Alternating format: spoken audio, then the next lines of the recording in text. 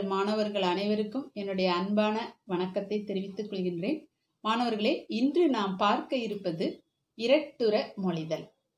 முதல் இயலில் இருக்கக்கூடிய கவிதைப்பேழை ஆகும். இது முதலில் இரட்டுற மொழிதல் என்றால் என்ன? அது உங்களுக்கு சொல்லிலேயே பொருள் இருக்கின்றது. இரட்டிப்பான பலனை தருவார். இந்த வார்த்தை நீங்க அடிக்கடி கேள்விப்பட்டிருப்பீங்க. பெரும்பாலும் இந்த வசனங்கள் தேவாலயங்களையோ இங்கேயும் இருக்கும், நீங்க கேள்விப்பட்டிருப்பீங்க. அப்ப இரட்டிப்பு என்ற சொல்லுக்கு இரண்டு மடங்கு என்று அங்கே சொல்வார்கள். இரட்டிப்பு என்றால் அப்ப இரட்டு என்று சொன்னால் இரண்டு. அப்ப இந்த இரண்டு என்ற சொல் அடுத்தது உர, இரட்டுற. அப்ப இரண்டு பொருள் பட. இரட்டுற என்பது இரண்டு பொருள் பட. மொழிதல் என்ற சொல்லுக்கு சொல்லுதல் என்று பொருள். அப்போ இரண்டு பொருள் பட சொல்லுதல். மாணவர்கள், நீங்க ஒருவர் கேலி பண்ணும் போதுமே கூட இரண்டு மீனிங்ல நீங்க பேசுவீங்க. அது மாதிரி இரட்டுற மொழிதல் ஒரு சொல் ஒன்றாக இருக்கும், ஆனால் இரண்டு பொருள் பட நீங்க பேசுவீர்கள். உதாரணத்துக்கு நானே ஒரு எடுத்துக்காட்டு சொல்லலாம்னு இருக்கிறேன். இப்போ எருக்கு முளைத்ததில்லை, ஈசன் இருந்ததில்லை. இந்த வார்த்தையை நீங்க பார்த்துக்கிட்டீங்கன்னா இருந்ததில்லை, அதை சேர்த்து வாசிச்சா இருந்ததில்லை. அப்ப இருக்கவில்லை என்று பொருள். ஈசனும் அந்த இடத்தில் இருந்ததில்லை என்று பொருளாகும். அதையே இருந்த தில்லை என்பதை நீங்கள் பிரித்து பாருங்கள். எருக்கு முளைத்த தில்லை. தில்லை என்பது நடராஜ பெருமான் இருக்கக்கூடிய தில்லை அம்பலம். அப்ப எருக்கு முளைத்த தில்லை, தில்லையிலே எருக்கு முளைத்திருக்கிறது என்பதை சொல்கிறது. அடுத்தது ஈசன் இருந்த தில்லை. பிரிச்சு பாருங்க அதையும். ஈசன் இருந்த தில்லை. அப்ப பொருள் தெரியுது அவங்களுக்கு ரெண்டு பொருள். இதே போல ஒரு சொல்லோ ஒரு தொடரோ இரண்டு பொருள்பட வருவதே இரட்டுற மொழிதல் ஆகும். அடுத்தது இது எங்கெல்லாம் பயன்படுகிறது என்றால், நாம் சாதாரணமாக பேச்சு மொழியில் அதை பயன்படுத்தலாம். அடுத்தது மேடை பேச்சிலும் அதை பயன்படுத்தலாம். செய்யுளிலும் வந்துள்ளது. அடுத்தது உரைநடையிலும் வரலாம். இந்த இரட்டுற மொழிதலுக்கு சிலேடை என்று ஒரு பொருள் உண்டு. கடந்த கல்வி முறையில் அந்த பாடம் கொடுக்கப்பட்டிருந்தது மாணவர்களுக்கு. இருந்தாலும் மேலோட்டமாக அதை பற்றி ஒரு சில வார்த்தை மட்டும். சிலேடை அணி என்பதும் இரட்டுற மொழிதல் என்பதும் ஒன்றுதான். ஆனால் சிலேடை என்றால் இரண்டு வகைப்படும். அது ஒன்று செம்மொழி சிலேடை, பிரிமொழி சிலேடை. சிலேடை எத்தனை வகைப்படும் என்றால் செம்மொழி சிலேடை, பிரிமொழி சிலேடை. செம்மொழி சிலேடை என்றால் ஒரு சொல்லை பிரிக்காமல் அப்படியே நின்று இரு பொருளை உணர்த்தும். அதுதான் செம்மொழி சிலேடை. பிரிமொழி சிலேடை என்பது ஒரு சொல்லானது பிரிந்து நின்று இரண்டு பொருட்களை உணர்த்தும். அதுதான் பிரிமொழி சிலேடை. அடுத்தது, இப்ப நமக்கு பாடலாக கொடுக்கப்பட்டுள்ள இரட்டுற மொழிதல் தனிப்பாடல் திரட்டு என்ற நூலிலிருந்து நமக்கு கொடுத்திருக்கின்றார்கள். இது 6 தொகுதிகளை உடையது. இது ஒரே புலவரால் எழுதப்பட்ட நூல் அல்ல, பல்வேறு காலங்களில் வாழ்ந்த பல்வேறு புலவர்களால் எழுதப்பட்ட திரட்டு ஆகும். நமக்கு இது 5ஆம் பகுதியில் இருந்து கொடுக்கப்பட்ட பாடல். நம்முடைய பாடலை எழுதியவர் சந்தக்கவி தமிழழகனார். அவருடைய பாடல் நமக்கு கொடுத்துள்ளனர். அவரினுடைய இயற்பெயர் சண்முக சுந்தரம். இவர் சிறு வயதிலேயே கவிதை எழுதும் ஆற்றல் பெற்றவர், மிகுந்த இலக்கண புலமையும் பெற்றவர். இவர் 12 சிற்றிலக்கிய நூல்களை இவர் எழுதியிருக்கின்றார். இப்ப நமக்கு கொடுக்கப்பட்டுள்ள பாடல் இரட்டுற மொழிதல். இப்போ நம்ம பாட்டை நாம பார்ப்போம். அதுக்கு முன்னாடி இந்த பாடல் நமக்கு எதுக்காக தந்திருக்காங்க அதை நாம பார்க்கணும். எப்பயுமே நோக்கம் முக்கியம் அல்லவா? இப்போ தமிழானது இங்கு நமக்கு கடலோடு ஒப்பிட்டு பாடப்பட்டுள்ளது. இப்ப கடலோடு, இப்போ நம்ம முன்னால சொன்ன அந்த பாட்டு ஒண்ணு ஞாபகத்துல வச்சுக்கோங்க. திங்களோடும் செழும்பருதி தன்னோடும் விண்ணோடும் ஒடுக்களோடும் மங்குல் கடல் இவற்றோடும் பிறந்த தமிழ் என்று சொல்லியிருக்கின்றோம். அப்ப தமிழானது விண்ணோடும் மண்ணோடும் உடுக்களோடும் சூரியனோடும் நட்சத்திரங்களோடும் மேகத்தோடும் நமக்கு என்ன செய்துள்ளது? ஒப்பிடப்பட்டு பாடப்பட்டுள்ளது. அப்ப இவற்றோடெல்லாம் ஏன் ஒப்பிட வேண்டும்? இத்தகைய ஆற்றல், சூரியனுக்குள்ள பேராற்றல், மேகத்துக்கு உரிய பயன், சூரியனுக்குரிய ஒளி, விண்ணுக்குரிய பராப்பு, அதே போல கடல் எவ்வளவு ஆழம் அகலம் கொண்டுள்ளதோ அதுபோல தமிழும் ஆழமும் அகலமும் கொண்டது, பேராற்றல் கொண்டது. காற்றுக்கு எவ்வளவு ஆற்றல் உண்டோ அதுபோல பேராற்றல் கொண்டது. ஆகையால் இவற்றோடெல்லாம் தமிழ் ஒப்பிடப்பட்டு நமக்கு பாடப்படுகின்றது. இதை நாம் தெரிந்து கொள்ள வேண்டும் என்பதற்காகத்தான் உங்களுக்கு இந்த பகுதியை வைத்திருக்கின்றார்கள். தமிழ் ஆற்றல் மிக்க மொழி என்பதை நீங்கள் தெரிந்து கொள்ள வேண்டும் என்பதற்காக. இப்போது நாம் பாடலை பார்ப்போம். பாடலுக்குள் வாருங்கள் மாணவர்களே. பாடலின் தலைப்பு ஆழிக்கு இணை. ஆழி என்று சொன்னால் கடல். கடலுக்கு இணையாக தமிழ் சொல்லப்பட்டுள்ளது. தமிழும் கடலும் ஒன்றுக்கொன்று இணை என்று ஒரே பாடலில் தமிழ் பொருந்தும், தமிழுக்கான விஷயங்களும் பொருந்தும், கடலுக்கான விஷயங்களும் பொருந்தும் வண்ணமாக இந்த பாடல் அமைக்கப்பட்டுள்ளது. இப்போது பாடலை பார்ப்போம் வாருங்கள்.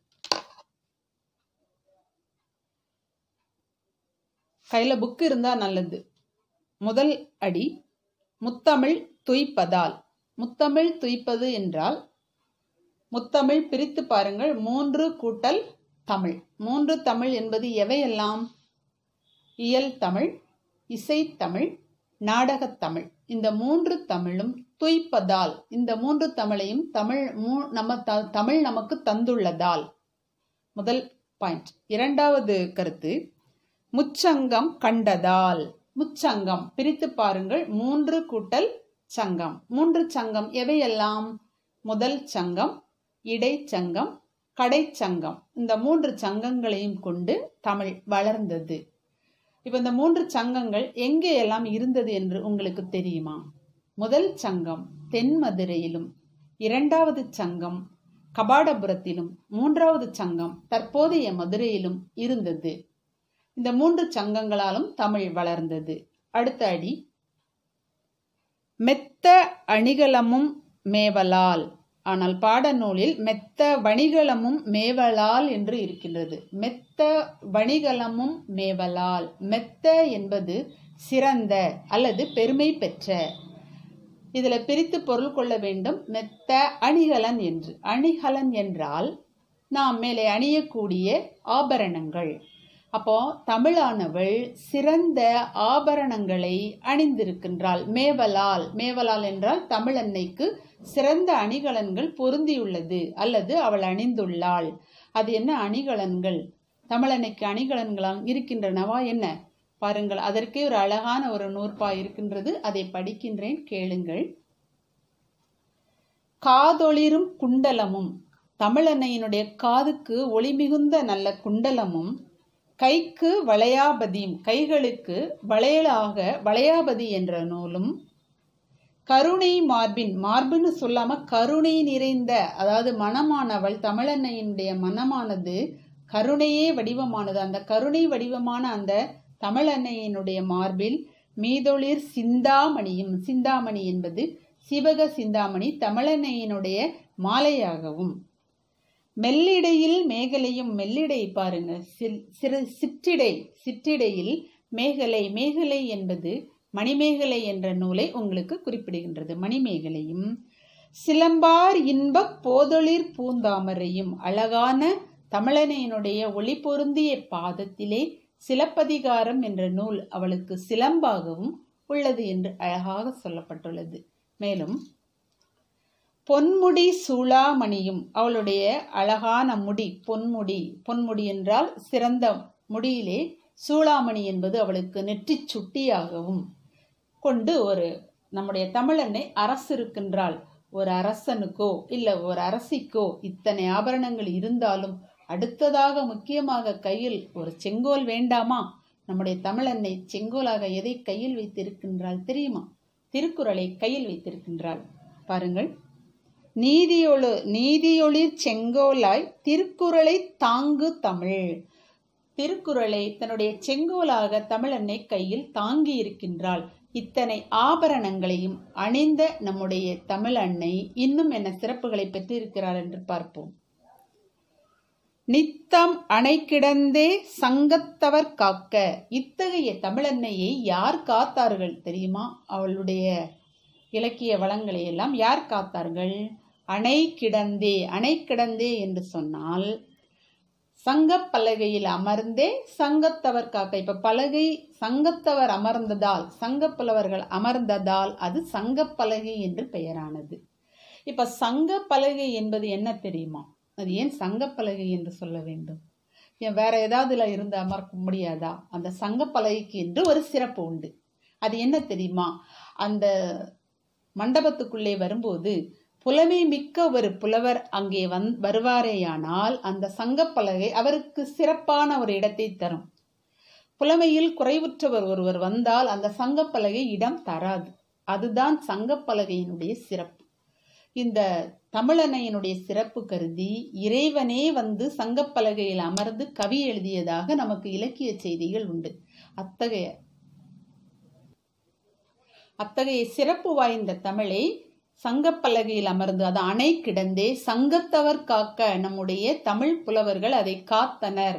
தரமற்ற செய்யுள்கள் நமக்கு வந்துவிடக்கூடாது என்பதை நூல் அரங்கேற்றம் பண்ணும்போது பெரும்பாலும் அரசர் முன்னிலையில தான் அரங்கேற்றம் பண்ணுவாங்க. சும்மா அரங்கேற்ற முடியாது. அதிலே கற்றவர் மற்றவர் அனைவரும் அமர்ந்திருக்க கேள்விகள் கேட்பாங்க.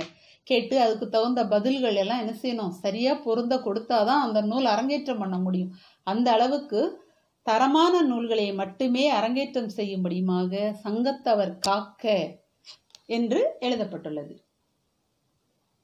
ஆழிக்கு இணை கிடந்ததே தமிழ். இப்ப இதுவரைக்கும் தமிழுக்கு சொல்லப்பட்ட விஷயங்கள். இனி இதே 3 வரிகளும் எப்படி கடலுக்கு பொருந்தி வருகிறது என்பதை இப்போது நாம் பார்ப்போம். முதல் வரியை எடுத்துக்கொள்வோம். முத்தமிழ் துய்ப்பதால்.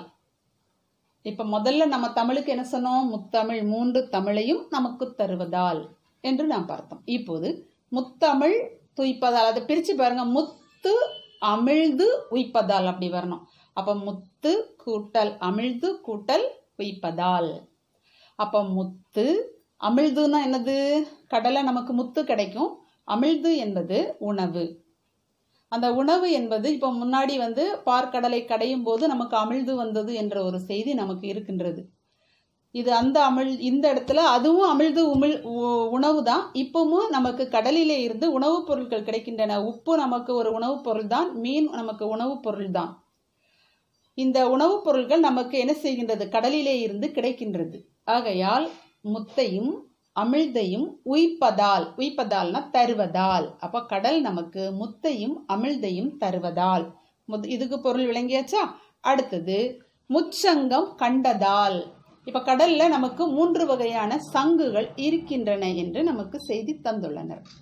3 வகையான சங்குகள் என்னவெல்லாம் என்றால் வெண் சங்கு, சலஞ்சலம், பாஞ்சசன்யம். இந்த 3 வகையான சங்குகளும் நமக்கு தரப்பட்டுள்ளது. அந்த 3 வகையான சங்குகளையும் அந்த கடல் கண்டதால். அடுத்த அடி மெத்த வணிகலமும் மேவலால். இப்ப கடல் என்று சொன்னாலே இதுல வணிகலம் என்பது வணிக கப்பல்கள் அல்லது வணிக மரக்கலங்கள் என்று நாம் எடுத்துக்கொள்ளலாம். அப்போ மெத்த என்பது சிறந்த வணிக கப்பல்கள் மேவலால் அங்கே என்ன செய்து கொண்டிருக்கின்றன? உலாவுதலால். கடல்ல நீங்க சாதாரணமா எந்த கடற்கரைக்கு போனாலுமே அங்கே ஏதாவது ஒரு படகாவது போயிட்டு இருக்கும். அப்போ கடல் என்று சொன்னால் அங்கே நமக்கு வணிக கப்பல்கள் போய்கொண்டிருக்கும். அதான் மெத்த வணிகலன்கள் மேவலால். அப்போ சிறந்த வணிக கப்பல்கள் செல்வதால். நித்தம் அணை கிடந்தே சங்கத்தவர் காக்க. நித்தம் என்பது தினமும், நாள்தோறும். அணை கிடந்தே, அணை கிடந்தன இங்க மரித்து சங்கத்தவர் காக்க. பெரும்பாலும் கடற்கரை ஓரங்கள்ல சங்குகள் நமக்கு கிடைக்கும். நீங்க பார்த்திருப்பீங்க. அந்த சங்குகளானது பெரும்பாலும் அந்த கடற்கரைக்கு வெளியே அப்படி வரவிடாதவாறு அந்த அப்படியே வந்தாலும் அந்த கடல் அலை அப்படி மறிச்சு கொண்டு போயிடும். சரியா? ஆகையினாலே சங்கத்தவர் காக்க. அந்த சங்குகள் வெளியே வராத வண்ணம் அந்த கடலானது அணை போட்டு தடுத்து உள்ளே எடுத்து கொண்டு சென்று விடும். இதுதான் சங்கத்தவர் காக்க. அப்ப இந்த 3 வரிகளும் தமிழுக்கும் கடலுக்கும் எவ்வாறு பொருந்தி வந்தது என்பதை இப்போது நீங்கள் அறிந்திருப்பீர்கள். பாருங்கள், அதுதான் ஆழிக்கு கடலுக்கு இணை கிடந்ததே தமிழ். அதையும் நீங்க பிரிச்சு பாருங்க. இணை கிடந்ததே தமிழ். இணைனா 2 சமம். கடலுக்குள்ள ஆழமும் அகலமும் ஒன்று என்று முதலிலேயே நான் சொல்லியிருக்கிறேன். சமம் என்று இப்போது புரிந்திருக்கும். இப்போது எல்லா சொல்லுக்கும் பொருள் நம்ம பார்த்தாச்சு. இனி சில கேள்விகள் தருகின்றேன். அந்த கேள்விகளுக்கான விடையும் நான் சேர்த்தே தந்து விடுகின்றேன். அப்படியானால் உங்களுக்கு அது ஈஸியாக இருக்கும் என்பதற்காக மட்டும். மாணவர்களே, இப்போது கேள்வியை நீங்கள் குறித்துக் கொள்ளுங்கள். இரட்டுற மொழிதல். கேள்வி எண் 1. உங்கள் பாடப்பகுதியில் அமைந்த இரட்டுற மொழிதலின் ஆசிரியர் யார்? சந்தக் கவிமணி தமிழழகனார். தமிழ் எவற்றோடெல்லாம் இணைத்து பேசப்படுகிறது? விண், முகில், கதிரவன், கடல் மற்றும் உடுக்களோடு. எவையெல்லாம் தமிழுக்கு உண்டு? இயற்கையின் ஆற்றல், விரிவு, ஆழம், பயன் இவையெல்லாம் தமிழுக்கு உண்டு. இரட்டுற மொழிதல் என்றால் என்ன? ஒரு சொல்லோ தொடரோ இரு பொருள்பட வருவதாகும். சிலேடை என்றால் என்ன? இதற்கும் அதே பதில்தான். ஒரு சொல்லோ தொடரோ இரு பொருள்பட வருவதாகும். இரட்டுற மொழிதலின் வேறு பெயர் என்ன? சிலேடை. சந்தக் கவிமணி என அழைக்கப்படுபவர் யார்? தமிழழகனார். சிலேடை எங்கெல்லாம் பயன்படுத்தப்படுகிறது? செய்யுள், உரைநடை மற்றும் மேடை பேச்சிலும் பயன்படுகிறது. இரட்டுற மொழிதல் எந்த நூலிலிருந்து எடுத்தாளப்பட்டுள்ளது? தனிப்பாடல் திரட்டு. தமிழழகனாரின் இயற்பெயர் என்ன? சண்முக சுந்தரம். தமிழழகனார் படைத்த நூல்கள் யாவை? 12 சிற்றிலக்கிய வகைகள். தமிழழகனார் 12 தமிழ் எவற்றை அணிகலனாக கொண்டது? 50 காப்பியங்களை அணிகலனாக கொண்டது. முத்தமிழ் விரித்துரை.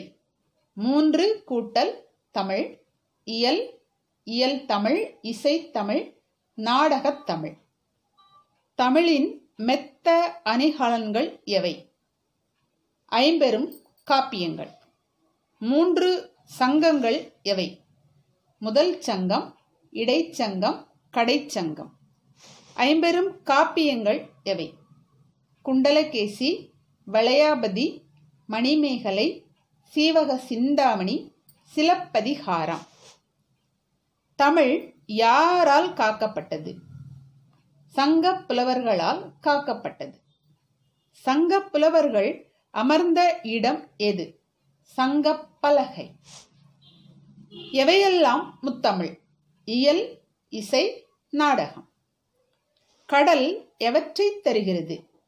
முத்து, சங்கு, அமிழ்து. 3 வகை சங்குகள் யாவை? வெண்சங்கு, சலஞ்சலம், பாஞ்சசன்யம். கடல் தன் அலையால் எவற்றை காக்கிறது? சங்கினை காக்கிறது. பொருள் கூறுக. ஆழி, கடல். ஈண்டு, இங்கு. நித்தம், தினமும். இரு பொருள் தருக. முத்தமிழ் துய்ப்பதால். 3 தமிழையும் தருவதால். 2வது பொருள் முத்தும் அமிழ்தும் தருவதால். மேவலால், அணிந்திருப்பதால். இன்னொரு பொருள் பயணிப்பதால். முச்சங்கம், முதல், இடை, கடை சங்கங்கள். இன்னொன்று 3 வகை சங்குகள். வெண்சங்கு, சலஞ்சலம், பாஞ்சசன்யம். மெத்த வணிகலம், சிறந்த அணிகலன்கள். இன்னொன்று சிறந்த வணிக கப்பல்கள். கேள்வி எண் 25. தமிழழகனார் இளம் வயதில் டேஸ் பெற்றிருந்தார்? செய்யுள் இயற்றும் ஆற்றல் பெற்றிருந்தார். நன்றி மாணவர்களே. இதுவரையிலும் நடத்தியவை உங்களுக்கு புரிந்திருக்கும் என்று நம்புகின்றேன். தமிழ்கடல் சேனலை சப்ஸ்கிரைப் செய்யாதவர்கள் செய்து கொள்ளுங்கள். உங்களுடைய நண்பர்களுக்கு ஷேர் பண்ணுங்கள். உங்களுடைய கருத்துக்களை கமெண்ட் பாக்ஸில் நீங்கள் எழுதலாம். மேலும் அடுத்த ஒரு வீடியோவில் உங்களை காணும் வரை உங்களிடமிருந்து விடைபெறுகின்றேன். தமிழ்கடல் சாரதா. நன்றி, வணக்கம்.